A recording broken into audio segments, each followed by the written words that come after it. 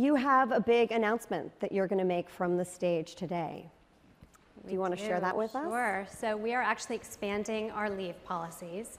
We are extending our bereavement policy, and we are including paid family leave as part of our benefits. We are really excited to share that here today.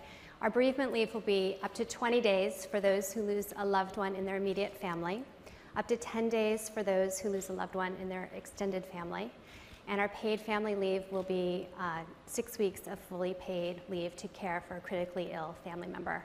Amazingly, in the United States, only 60% of private sector workers have any paid time off after they lose a loved one, and then it's usually only just a few days.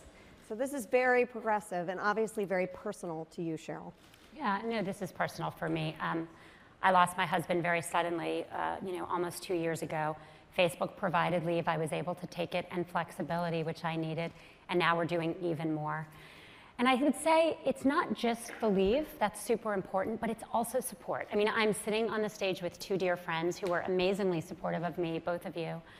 And my boss's support. And a lot of people here are bosses to a lot of people, but Mark, when something happens that's traumatic, it's not just that you have to deal with that. It has ripple effects. Psychologists think of it as secondary losses to the rest of your life. And when I first went back to work, I felt like I could barely focus. And so the support Mark provided me was not just take the time you need, I'm here for you, but telling me after I thought I completely messed up a meeting, actually you made a really good point. Or when I felt that people didn't have anything to say to me and I didn't know how to relate, Mark was the one who sat there with me and went through it and said, no, people really want to help, they just don't know what to say.